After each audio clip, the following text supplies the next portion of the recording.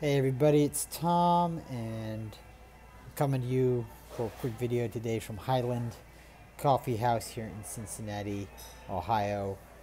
Pocket of bohemian intensity against the backdrop of a relatively conservative metropolis, all in all. And what I want to talk about, albeit in a sketch fashion, some thoughts from the discovery of being, writings in Existential Psychology by Rollo May. As one may infer from the subtitle, the project of the book is to articulate how certain notions that we inherit from the tradition of existentialism can positively inform the tradition of psychoanalysis.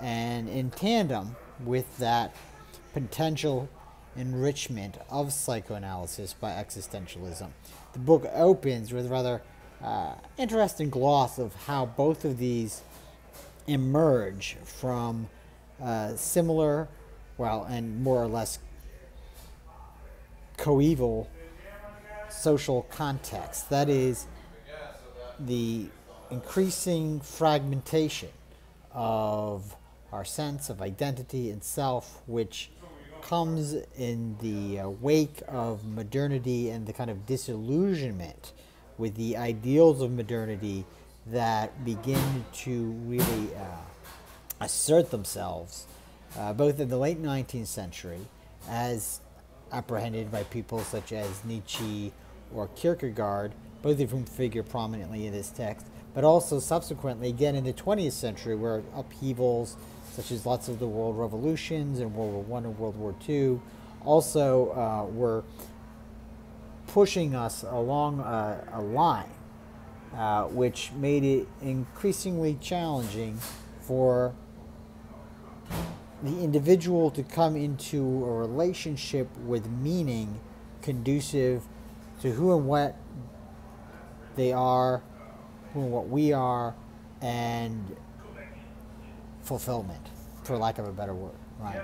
So, from there, he then, after that historical sketch, goes on and fleshes things out concretely. But we want to keep it brief, so relatively brief. So I just wanted to highlight one of many notions which May articulates, I think, in a very accessible and compelling way in the text.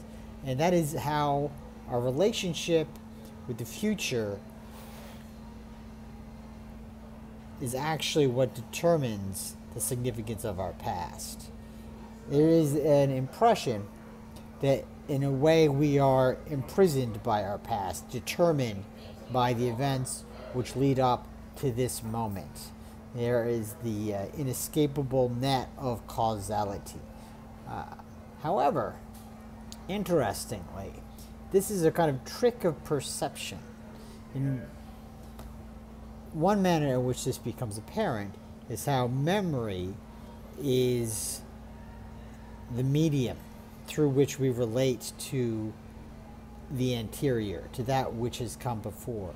And yet memory itself is already an interpretation of what has come before, an interpretation which informs our action, our decision in the present. But it is not simply an arbitrary determination. It is one, or interpretation. It is one, rather, which derives from the principle of our future. In other words, it is where we think that we are going, which acts as the rubric through which we understand our past, and even emphasize this or that portion of our past, in looking to the past for compass or guidance as to what we should do in the present. And this inverts the sort of everyday way of thinking about life and our affairs in a way which is hopefully startling and provocative, because it reconnects us with the notion of a fundamental freedom which is anchored in the very indeterminacy of the future. or approximate indeterminacy, right? So we really let this alternative vantage simmer in your person.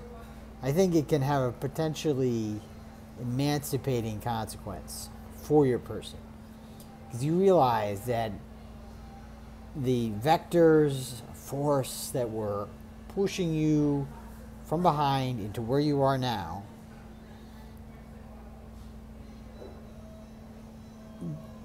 derive their reality in a very substantial way from how you are electing to see that past, to see those forces.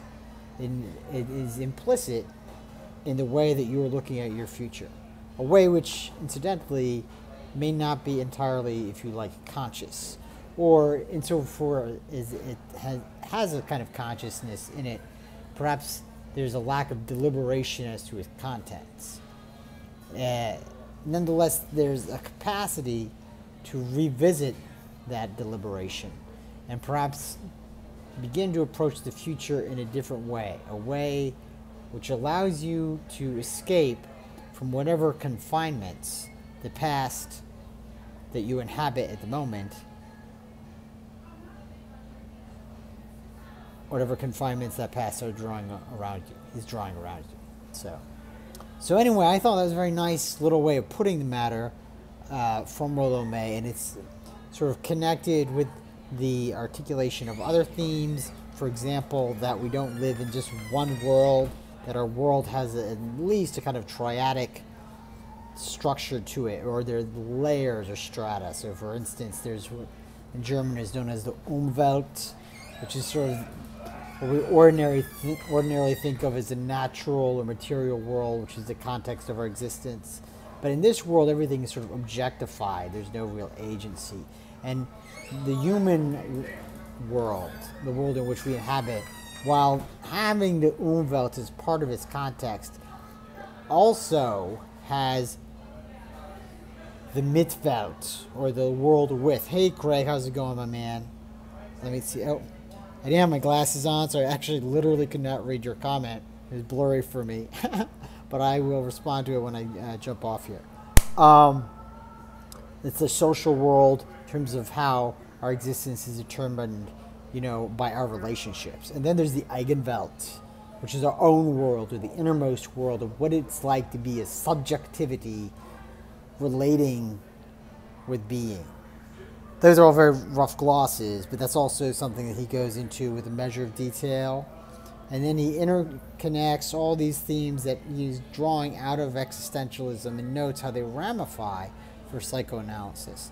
Maybe I'll do a video at greater length elaborating how he fleshes that out. But what I would do is I'd really exhort you guys to check out this text by Rollo May, or another book by Rollo May, Ray Hepcat. And I guess we'll wrap it up here for the moment. I just want to get a little video out there for today. Thank you for watching, Craig et al. And I'll catch you guys on the flip. Bye.